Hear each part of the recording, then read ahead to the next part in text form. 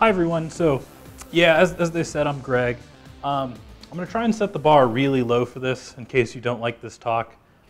If you get nothing else out of it, if you can last to the very end, I do have not one, but 2 free stickers. So just keep that in mind, nothing else. Right, so making vulnerability management suck less. I was supposed to present with Jay Paz, but he had a family emergency come up yesterday. He sent me an email last night saying, hey, I have to go to Denver, so good luck. And so here I am by myself. I am a senior security engineer at Pearson, where my role is primarily focused on automating all things security. Pearson is a huge company, 30,000 employee plus, and there is 5 of us on the AppSec team. So if it doesn't scale, we are not interested. I'm the creator of DefectDojo.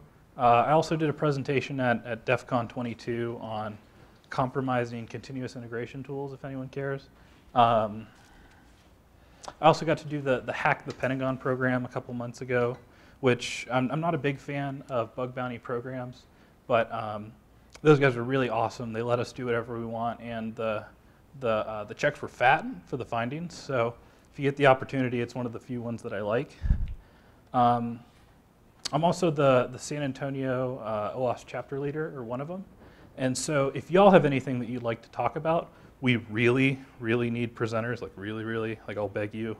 So if there is anything you want to talk about in kind of a close, communicative sort of setting, great spot. Please talk to me after. So this is Jay, who's in Denver. Thanks, Jay. He's a manager of penetration testing at Rapid7, and probably has done more work on DefectDojo than anyone else.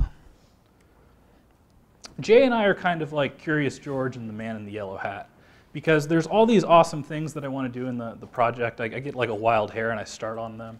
And then what ends up happening is Jay cleans up my mess. This is also a project that's fairly well developed at this point. It turned 3 in July, so this isn't one of these presentations where I'm going to be up here and be like, man, guys, wouldn't it be great if y'all did all this work for me? It's totally done. It's in production usage by 2 handfuls of companies, give or take. And so kind of where we are now in terms of product maturity is we have continuous integration functional tests. So every piece of code that goes out is reviewed and checked to try and make sure we're not introducing bugs. Now, it's not perfect, but it's decent. We also scan every release with Zap proxy, making sure that we're not introducing new security issues, although because it's Python Django, it's fairly hard to screw up. I worked in cloud for a long time as well, and one thing that really annoyed me about developers in cloud specifically is that they ran at 1,000,000 miles an hour. Nothing was ever documented. If it was documented, it was wrong. And so we try to document every single aspect of DefectDojo, so if you have a question, there is a guide, because that really became one of my pet peeves with projects. We also have Docker support. So if you're into that, you like Docker, it's there. Honestly, I'm not that into Docker at this point, probably because I'm dumb, but you know. We're also in the process of being recognized as a medium-level project in OWASP, which hopefully someday we'll get to flagship. But we do have a bunch of different contributors from a bunch of different companies. Myself at Pearson, Charles Neal in the front row, this Hawaiian shirt, has suffered through a lot of this with me at Rackspace. Jay's at Rapid7 now. Aaron Weaver at Cengage, and Matt Tesoro owes me some code too. See you, Matt. I'm going to hold you to it. But yeah, so that's where we are right now and today. I really don't like new tools when someone comes and tells me there's something that I have to go try. Usually it doesn't work, or there's some other sort of problem with its adaptation. And so for me to suggest a new tool, it has to do something that no other tool is doing. It has to be extremely easy to set up, and it has to have good documentation. And so why we kind of started down this process is first it's created by security people for security people, and we really try to streamline kind of AppSec programs and testing processes, because I felt as a tester I was spending 60% of my time reporting and maybe 35% of my time testing. And yeah, so the end goal again is to allow the testers to do what they really want to do, which is hack on products rather than spend time filling out X report or providing X metrics in a spreadsheet. Again, well documented. I don't know why I put this in there so much. It does. Actually, the funny thing is we actually have two sets of documentation. So we have read the docs, and then we have another format, just because, why not, you know? Standalone versus Dockerization, again, Aaron Weaver has done some great stuff with Docker. We also have a standalone one-line install that works on everything from Ubuntu, macOS, RHEL, both Debian and Yum-based systems. And so a little history on how this project actually got started is vulnerability management for me started in Dratus 2.0, which I know no one likes to put their hands up, but Dratus 2.0, folks? Oh, come on, there's more than that. But anyways, yeah, so that was my introduction to vulnerability management. And it does what's advertised, but it doesn't scale. Oh man, that's kind of hard to see up there. Oh well, but if you've seen it, you know it. And so at the time I was at Rackspace, and we realized we wanted to go to something else. So we tried pretty much every commercial product on the planet. I'm talking, we went 10 pages deep in Google search. And kind of what I concluded is that I hated all of them. And at the time, I was still kind of young and gunning, and I said things that I shouldn't. And so I told my boss, I was like, hey, I think I can do this better, and we should give it a go. And so stupidly enough, he said, yeah, sure, Greg, you know what? You go for it. Let's see what you can do. And so he was like, you can do this in 2 weeks, right? I was like, oh, yeah, totally. So I went and tried to make a new vulnerability management tool in 2 weeks. And we got kind of this Frankenstein form beast thing that my director looked at, and he actually said, well, this actually isn't as bad as all the other things we were using, even in this state. So let's see where we can take it. So at that point, Charles got sucked into the project. Charles, say hi. Yeah. Charles, now I'm an alcoholic. I think that's why the Hawaiian shirt started, is it was just really, really miserable. And so we started wearing Hawaiian shirts and timing our laps to work, which was very dangerous. But anyway, so we got another 2 weeks on the project. And so after a total of 1 month of development time, we actually went into production with this in Rackspace and turned off everything else, which was total hell because our VPs were looking at this. The metrics were wrong. They weren't being calculated correctly. So we had a very, very bad time for about, I think it was like 6 months, give or take. So the common themes, though, that we really try to perfect in DefectDojo and make life easier for folks is first, templating, which is essentially the ability to not have to write something 4 times.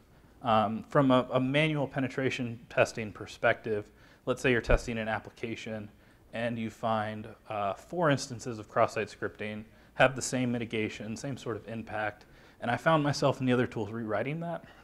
DefectDojo is a system that I'll get into and show a full demo. I have a lot of demos of copying that information over, so you only write it once. Report generation, so basically after you fill all this stuff out, it creates sort of standardized reports. Everyone's report looks the same. It's very, very pretty. And you get, I'd say, really good branding, but also you're not wasting time writing reports. Metrics that matter, which really means just about every metric under the sun, because I'm sure as folks know, when they deal with their senior leadership teams, what they want in 1 week is usually not the same thing they want the next week. And I've experienced that across the board. Everywhere I've been, I've never had a senior leadership team that was like, yeah, we're going to do this. And that actually was true like in a quarter. So instead, we just tried to come up with literally every metric we could. Scanner consolidation, so the ability to upload scan results from a variety of commercial scanners and then triage those results. Self-service tools, which I kind of think of as babysitting. So essentially, rather than doing like the real menial stuff over and over, you can focus your talent on the more difficult tasks. And finally, plugins. So again, this is an OWASP project, totally open source, 3 BSD clause, and it uses Python Django, which has a wide variety of plugins already available that you can install and immediately get working. We have some that we've also written ourselves that I'll talk a little bit more about at the end. I'm going to get a drink of water.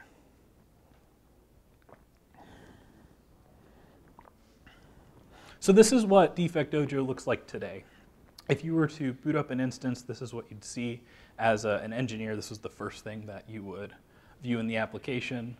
It's called a dashboard.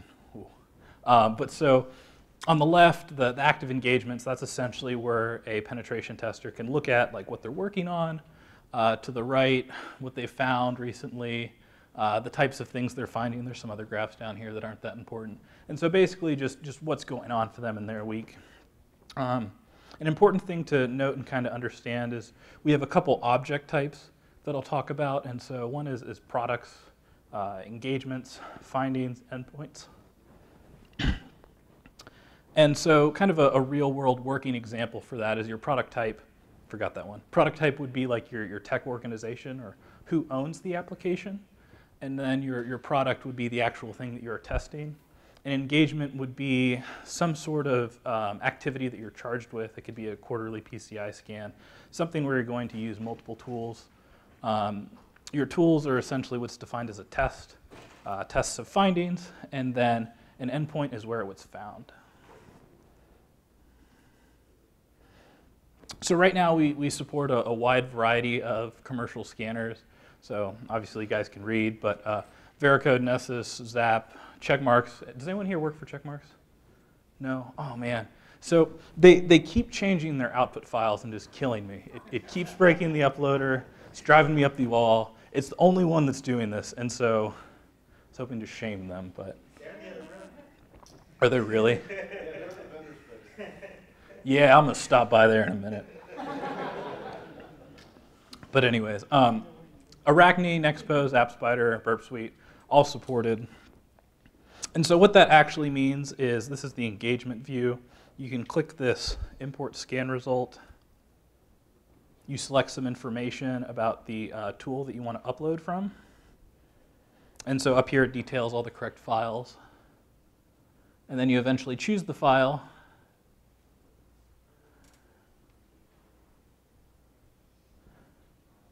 And you wait. And then you can see essentially all the findings that was found by that tool. And then you can triage them, you can mark them as active, you can put them in a report, you can do whatever you want. Gen 2 of this, again, because at Pearson we have so many employees and so many applications. And we operate actually, I think, in every country in the world but 2, is that uploading files repeatedly is not really scalable.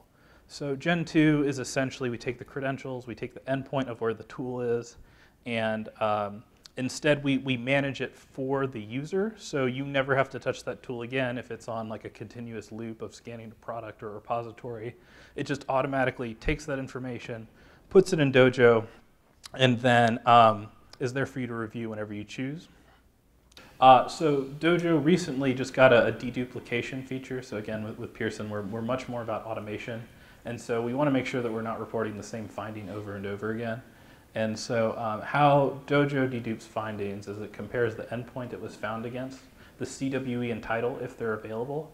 And so essentially if the CWE or the title match and it's found in the exact same spot, Dojo goes, oh, I think this is the same thing. And there goes my timer. And instead it will consolidate a report at the product level, which will show you all the deduplicated findings, if that makes sense. So if you're using nothing but automated, it's a great feature. It's probably not perfect, and there's probably some caveats, but again, continuous improvement sort of thing. But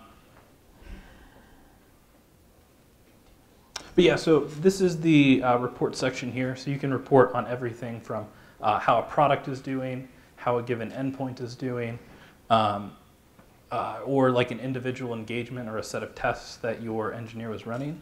And to really show you quickly what that looks like, this is the final product. Just a lot easier to see. And so you could switch these out with your company logos. All this is very interchangeable. And so, you know, you get this kind of finding thing at the top that It gives you the severity, the description information, all the things you're used to seeing in a normal vulnerability report. But you can generate this at any level in Dojo. So if you want all the findings for a given product, you can look that up. If you want to see just what an engineer recently did, you can do that. Yep.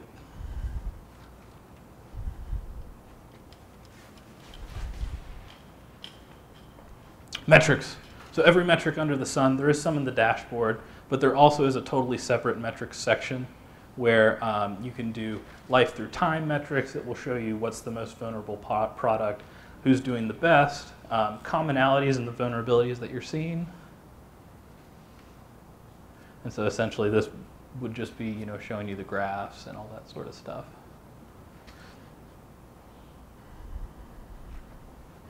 Individual product metrics, so if for some reason you didn't like those, you can pull those on a product basis, but we have another separate one directly in the product view if you want to pull product-specific information. One thing that's unique about this view is it will tell you where your findings are coming from a tool basis. So if you're curious how Veracode is performing compared to checkmarks, that's something you can look at this level. Endpoint analytics.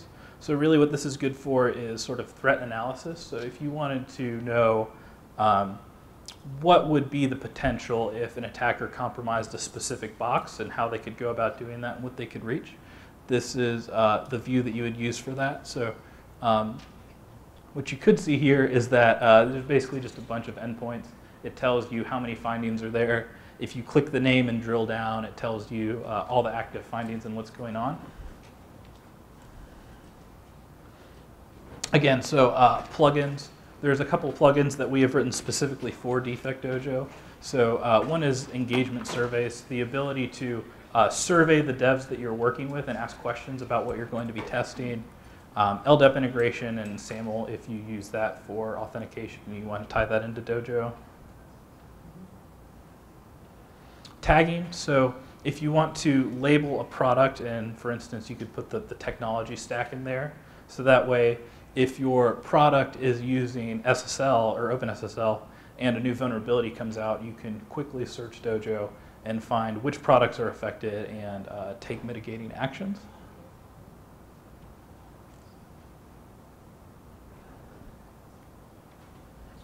Self-service tools, so again, kind of babysitting. Right now we only have one of these, but essentially how it works is it does a port scan on a given product. And if something new comes open, if you set a baseline, and then if a new port is opened, what it'll do is email the developers and be like, hey, did you mean to do this, or is something funky going on? And they'll say, yes, this is what we meant to do, and then you'll have a new baseline. And so what we want to do is drive it as an essential means to kind of whip the developers in shape, right? Do like little micro checks to make sure that they're staying in line with corporate policy and that sort of thing. Team calendar. So if you're a manager and want to look at what your team is working on, there is kind of a full-featured calendar that lets you click through, look at the engagements, look at what folks are working on, and see what's going on. Threat modeling. So Dojo does not do threat modeling, but it will store images of threat models if you're into that. And so basically it just has a field at the engagement level which lets you update those.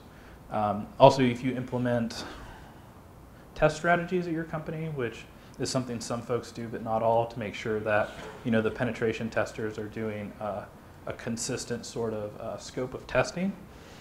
There's links available to store that as well. So the future, so this is kind of again like the driving force behind what makes Dojo what it is today. And so the other things that I'm working on right now, A is Jira integration. This is actually in my public personal repository right now because that has been a deal breaker for a lot of people in the past. And so the Jira integration is 100% bidirectional. If you close something in Jira, it'll close something in Dojo. If you make a comment in Jira it'll show up in Dojo. And right now what I'm working on is just polishing up the robustness of that. So the error handling, actually letting you know what's wrong as opposed to just throwing a 500. We're also working really hard to create single deployment buttons. So right now we have one for Docker's cloud service, but we want to add Heroku and Bitnami and some of the other popular single click deploys that are now available. Right now, Dojo uses MySQL as the backend exclusively, and we've done that because we're preloading the queries for metrics. And so what that essentially means is when you start putting in tens of thousands of issues, it scales pretty well. And there are, I know a couple different companies that have 20,000 plus order of magnitude sort of findings. So we are also beating the crap out of this thing in terms of performance testing. We also want to add credential management. So we're really trying to move it towards a one-stop shop for all things that the penetration tester wants. So they immediately can move, or more seamlessly move between testing and just throwing findings into this thing and getting back to testing. Also, I've done work to help folks migrate off of other vulnerability management tools that they're using. And so I'm in the process of polishing this too and putting it out in the public. But if you want these scripts early, so if you email me and you say like, hey Greg, I'm on this vuln management system, is there some way that I could like import my data over?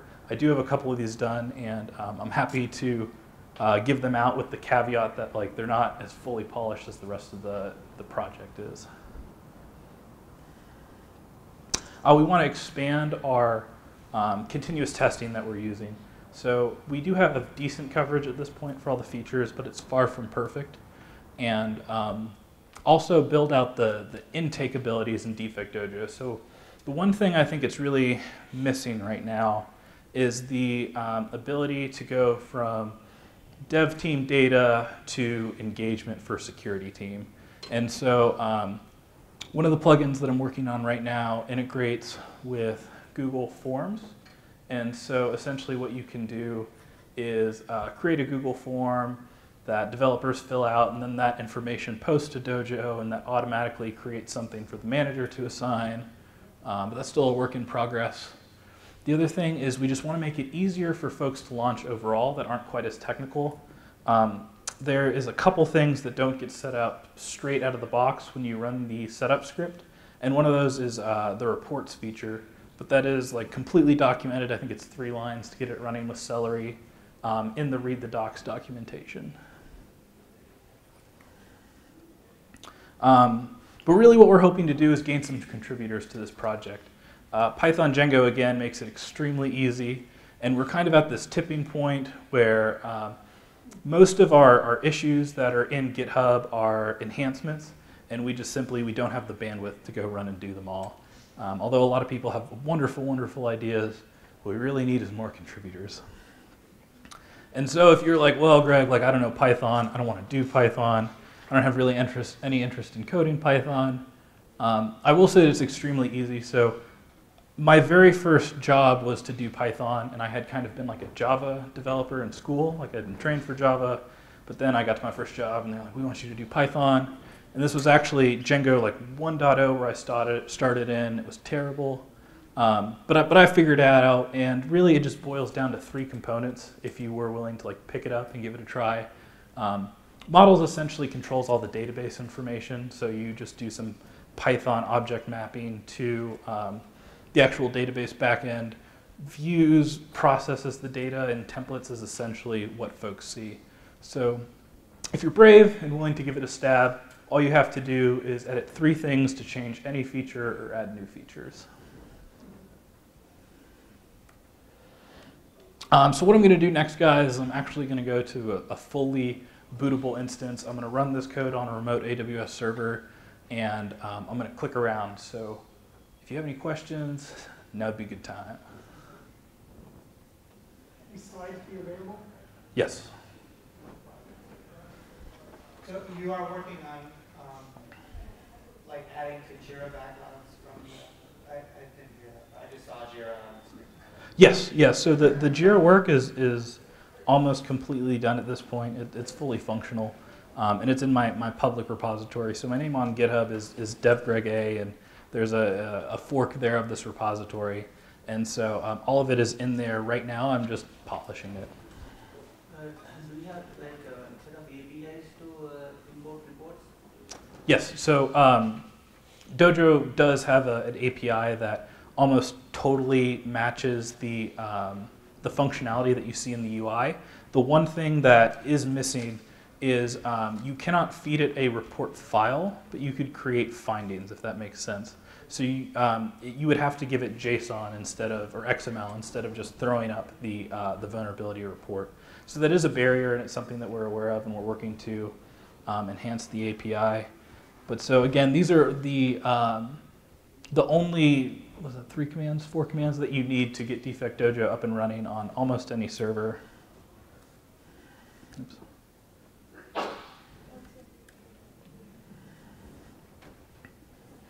So we clone it, go into the server, run setup.bash. It's going to download some stuff. It's going to ask you the MySQL user and what database you want to use. It's going to run some more stuff.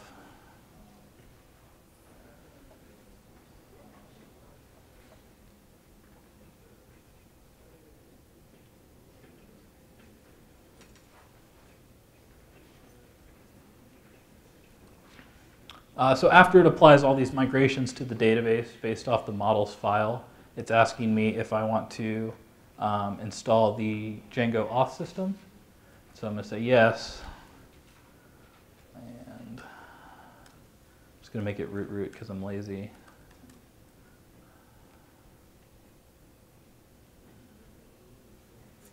You said there's a plugin for integrating with LDAP and stuff. Yes, yeah. So if you don't want to use Django's auth, you can use LDAP, you can use SAML. And so once it's done installing, all you have to do is tell it to run the server.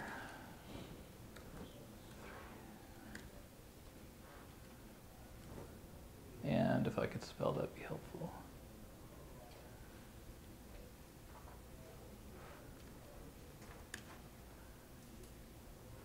And that's it. We're done. And so over here, I actually have this server up. So does anyone have any questions? Anything they'd want to see? Products, engagements, findings. How do you make it not suck? That's your job, Charles. Good job. Show the custom report thing. The custom report thing? That differentiates Dojo from a lot of the others. No problem. So again, I'm looking at the product level here, and all I'm doing is scrolling down past the engagements where the testers are doing their tests, and I go to this area called scans. And so all I do is I tell it, what address does this product live on? How frequently do I want it looked at? Who should be the person that is approving the changes? I'm trying to make that more visible. Protocol, etc.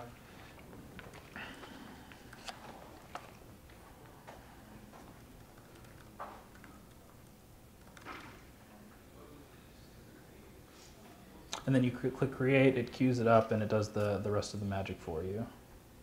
So you can view details, edit, launch scan, etc.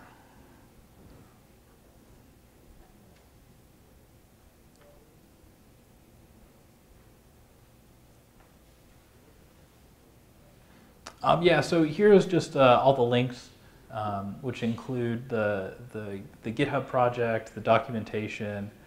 We have a Python Anywhere demo that's constantly running if you decide you want to take another look. The Python Anywhere demo is not fully featured because it's free and they give us kind of like a limited shell. But I also have this full demo here, which I set up for Matt's training, which I'm going to leave live until I forget about it, or until I remember to delete it, excuse me. So if you are interested in checking out the fully featured one while it's still up, it's at this address here, and the administrator password is Matt/Greg was here. And Yeah, guys, so that's pretty much all I have, unless folks have other questions about the applications, etc. I'm going to email them. You can check back with the site. It'll probably take about a month or two for us to get everything correlated. Or if you have a business card and you want them immediately, I'll give you the Google Drive share. But yeah, so this is the project as it is now, you know, in GitHub. 123 stars, 37 forks. You can check out the issues, etc. If you've seen GitHub before, you know what's going on. But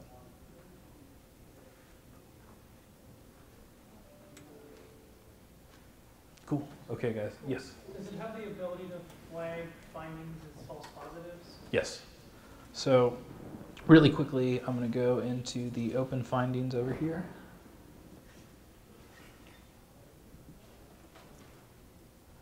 And when you go to edit a finding, at the bottom, there is a false positive flag. And so when you check false positive, it essentially takes that finding out of all the metrics. It flags it as inactive. It's not counted towards anything. And that's also the flag that the deduplication options use. So when Dojo decides that something is, oh, I screwed something up. But when it decides that something is a duplicate, it labels it as such there.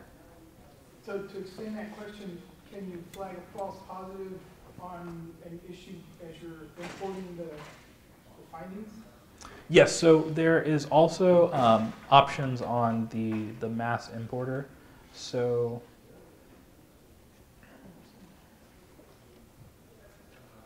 at the engagement level, when you go to upload the scans,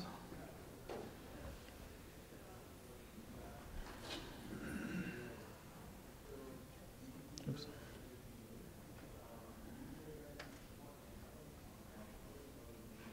There is options, like if you want to import all of them as active verified, if you've already triaged them, etc.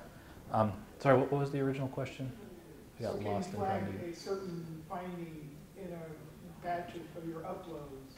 Yeah. So right now we support changing things from active to verified in batch uploads. There also is a new feature that just got pushed yesterday, which lets you update directly from the upper UI as opposed to right here.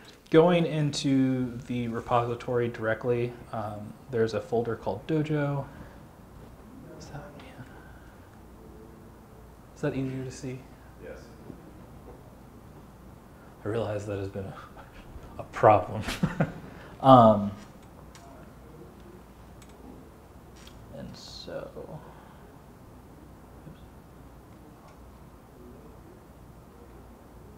so under tools, we have folders for all the scanners that we currently support.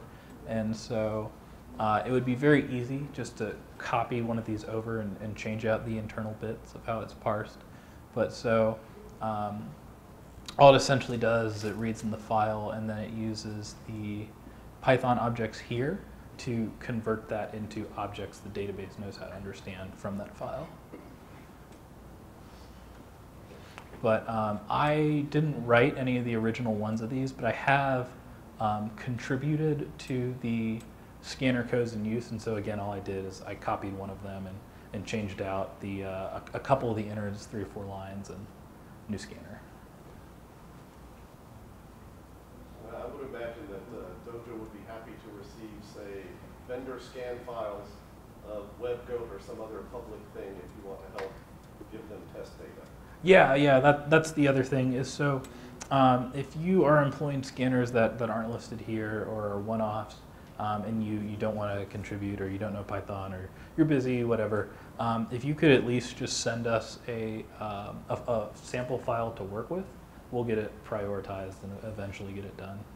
We're pretty quick about adding new scanners. We're also very quick about fixing issues. So if it's an actual bug, if it's impacting actually using the tool, I mean, I don't think we've had a bug go over 2 days that hasn't been fixed with an average time of like 4 hours since. This is a big component of how Pearson's doing all their automation, so I work on fixing this full time. Yes? Is there a way to map inputs to a product? Yes, yes. So in terms of the triage, like how things go, products have findings, and then findings have an endpoint. And so when we look at the main menu here, if we select all endpoints, and we can see the endpoint that is associated with a given product. And then you can drill into it from either way that you choose to. So you could drill into the finding information. So if there were active findings for this specific endpoint that we just clicked on, you would see the list of active findings. Otherwise, you can drill down from the product side if you so choose. So how it figures this out is it works backwards essentially. So it starts at the finding, and then it says what test does this belong to, and then what engagement does this belong to, and then what product does this belong to. So you cannot have a finding that affects multiple products, if that makes sense. You have to ultimately choose which product is responsible. So let's say you have an application that's doing authentication, and then you have another application that's doing something for your client. Ultimately, you have to make a decision about where the vulnerability really lies, if that makes sense. Okay, sold. Thank you guys so much for coming and listening to me talk. As always, feedback is greatly, greatly appreciated. How we can make the presentation easier for folks to understand this new tool, you know, what was boring, what was too thorough, what wasn't thorough enough. And again, I have stickers up here if you would like to come take some. Thank you guys so much.